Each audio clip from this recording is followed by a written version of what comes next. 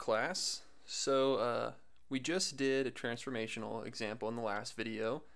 So now we're going to move on to recoding a variable. So this would happen if you had, say, ethnicity as one of your variables that you chose for your paper. You want to limit those ethnicities down to 2. So it's already a categorical variable of 6, and you want to limit it to 2. So we're going to start with taking a categorical variable and moving it down to do 2 different categories. So we're going to do music preference. Music preference is made up of currently 3 categories. So we want to break that down into 2. So before we do anything, let's take a look at what our categories are and make some decisions here. So here's music preference.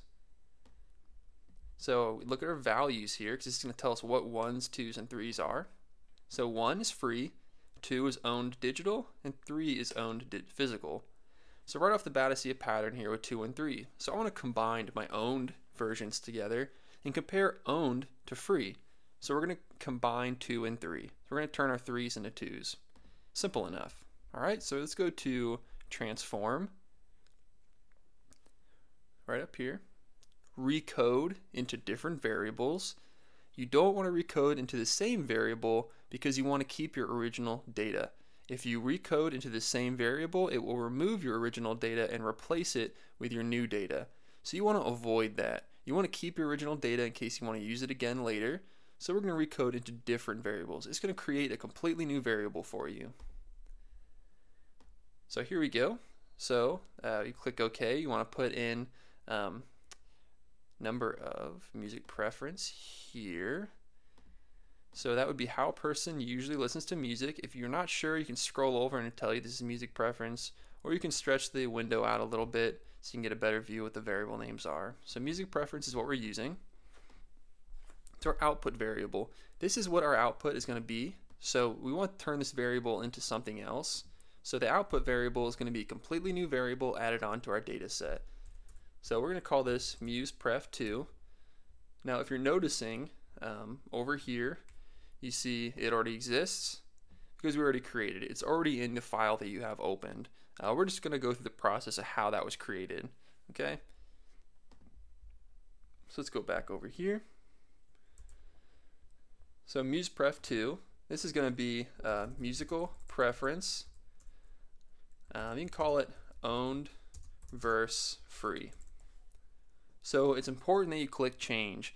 This little symbol right here, this little question mark, that's telling us that it doesn't know what the variable is going to be. So we're typing it in. So in order to make that change actually occur, you need to press the button change. Otherwise it won't let you go any forward. So press change. It's going to tell you there's a variable named duplicate because it's right here. Just click OK. It's not going to do that normally if the data is already not there, but since it already is, since we've already done this before, just click OK. We're going to recreate it for this example. So next step you want to do is click old and new variables right here. So your old value, just pay attention to these. This is telling you right here that these are your old values and these are going to be your new values. Everything in this column right here is going to be what your values are changing into. Everything over here is what your values are already. Okay, so you want to make sure you remember that. So our old value right now is going to be a 1. So 1 is our free music. They stream it free. That's going to stay the same. We want to make sure the free values stay the same. So click OK. It's important that you click add here, otherwise it won't. So now you have your 2s. Your 2s are also going to remain the same because they're already purchased. So you want to keep between 2 categories. So these are purchased. So add that. And now you have your 3s. So your 3s are now going to fall in the same category as the 2s. They're going to be the purchased types of music. So you click that. So now you have 2s and 3s both going into a new category of 2s. Now to be very, very certain that your data does not change in the way that you don't want it to, you want to put system or user missing. This indicates to SPSS that you have missing data in this category, or if you don't, you still want to make sure you do this, but you have notated that there's missing data in that category and you want that same data to carry over into missing in this new category, so you don't have to go through the process of notating it as missing again. So let's pick system or user missing, user if you put it in, and you put that there. And then if you may have missed something along the way, say some values don't fall into this category, you simply put these buttons, all other values, and copy old values. It won't happen, nothing will change for this example, but it's good to have that just in case you left something out. So you press continue. If you want to pause it right now, just take a look at these values to make sure you're matching up. Alright, so now you have your categorical variable turning into a smaller categorical variable. Press OK. Alright, so now let's look at our music save. So we have music preference. So let's look here. So if this might not already exist, if it does, you're fine. So one is streaming, which is free. Just change that to free. And the other one's owned. So purchased. So you can change that to purchased or you can keep it the same. Alright, so free or purchased, free or owned. Alright, so that's good. Now we know what those variables actually stand for. So now we're going to be doing some recoding with a continuous variable or a quantitative variable. So how do you take a variable such as age, for instance, and make it into a categorical variable? So same process. Let's go up here to transform, right up at the top. Again, recode into different variables. We don't want to change our data set at all. Keep our original data. Click this out. You don't need this anymore. It won't affect the data you've already created. Now we're going to change age. We're going to put our age, which is a continuous variable. So you can see right here. This is all continuous. You see the multiple numbers. So we're now going to change that to a categorical variable. So let's change the name first. Let's do age cat. Alright. Then we'll put our label down here, age in 3 categories. Make sure you press change. Alright, now we're going to define all the new values.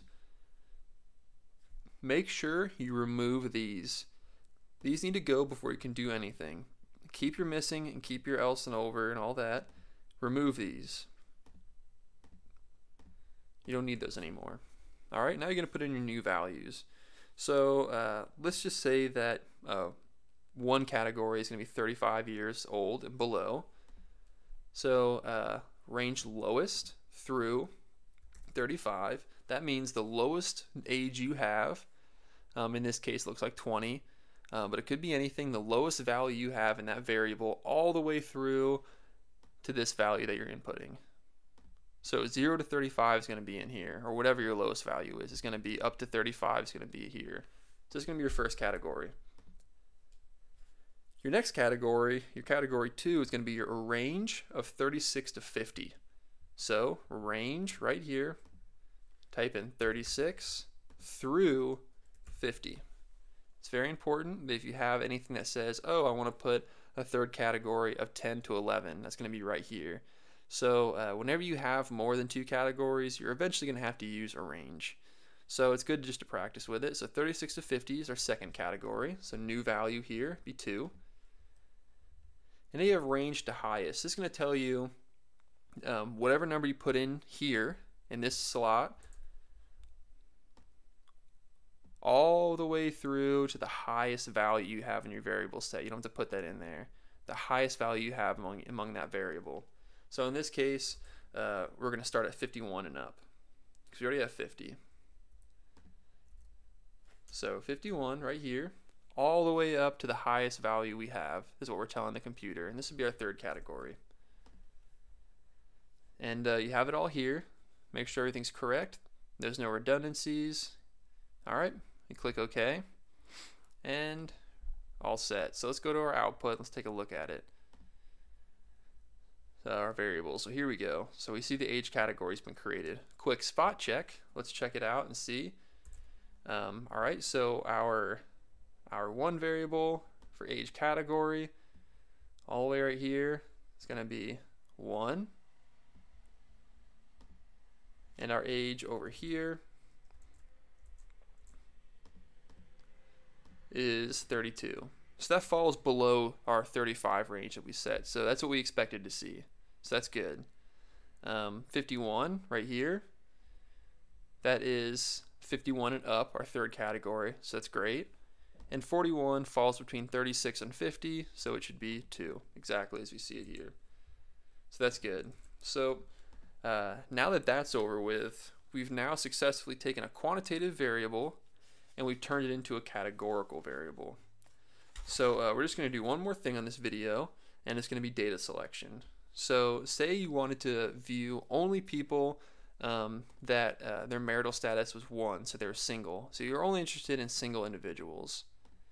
Well, how do you do that? Great question. You go to data, up here next to transform, all the way down to select cases. So now you're going to select that you're interested in running data if the person is single, if the value of marital status equals 1. So click if condition is satisfied, if, and find marital status here, highlight it and click over, if marital status equals 1. So now I'm interested in any data and any analyses only if marital status equals 1. Then you press continue. And now you have this set. So when you go back to your data, you press OK. You're going to see there's a bunch of X's here. So just cross-reference that these X's are all places of the 2. These should all be 2s, and they are, and these should all be 2s, and they are. Just spot check. You don't have to go through everything. So that looks good. So it turns out that our select data actually worked. So you'll see if anything comes up, analyze, frequencies, let's go to marital status. Just click that, and let's just see what happened here. So only 5 are valid, single. So that's the only thing that came through because we selected the second case out for that instance. So I hope this helped. You know, if you're having any issues, rewind it, rewatch it. It's very important that you know this basic information. All right, have a good day. Let's see you guys soon.